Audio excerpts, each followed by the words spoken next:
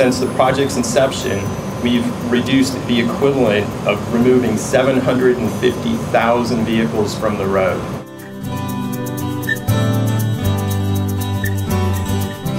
We feel very good that we're doing the right thing. We're able to move more with less. We're burning less fuel, which means we're creating fewer emissions, yet we're able to move more tonnage with the new engines that we're putting in. This is a no regrets kind of action. There's environmental benefits, health, and economic benefits. I'm grateful to live and work in a region that values this type of progress. Air pollution is everyone's problem.